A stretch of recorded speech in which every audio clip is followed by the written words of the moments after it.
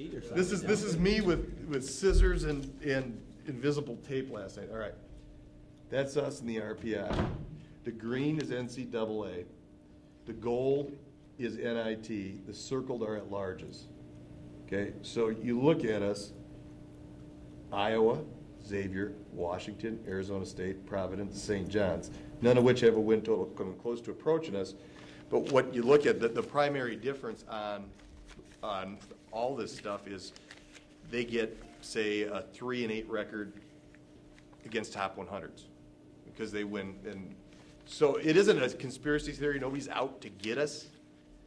But that's where you're sitting there going. And that's where if you factor in our RPI without Taylor, which is supposed to happen,